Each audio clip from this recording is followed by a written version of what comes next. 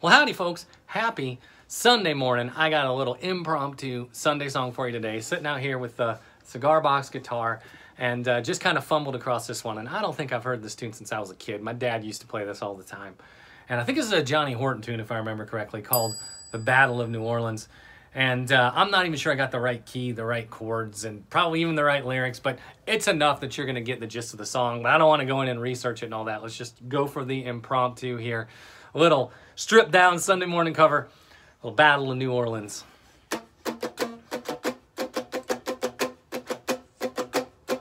In 1814, we took a little trip along Colonel Jackson down the mighty Mississippi. We took a little bacon and we took a little beans, and we caught the bloody British in a town called New Orleans. We fired our guns and the British kept it coming. There wasn't quite as many as there was a while ago. We fired on some more and they began to running down the Mississippi to the Gulf of Mexico.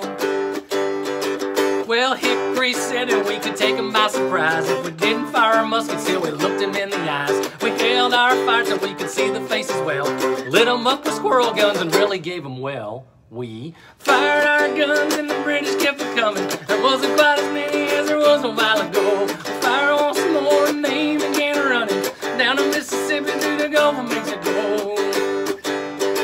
Well, they ran through the briars and they ran through the brambles, and they ran to the places where the rabbits couldn't go. They ran so fast that the hounds couldn't catch them down the Mississippi to the Gulf of Mexico. Well, we fired our cannon till the barrel melted down. Then we grabbed an alligator and we fought another round. We filled his head with cannonballs and powdered his behind. And when we lit the powder off, the gator lost his mind. We fired our guns and the British kept it coming. There wasn't quite as many as there was a while ago. We fired on some more and they began running down the Mississippi to the Gulf of Mexico. Well, they ran through the briars and they ran through the brambles, and they ran through the places where the rabbits couldn't go. They ran so fast that the hounds couldn't catch them down the Mississippi to the Gulf of Mexico. Sunday morning.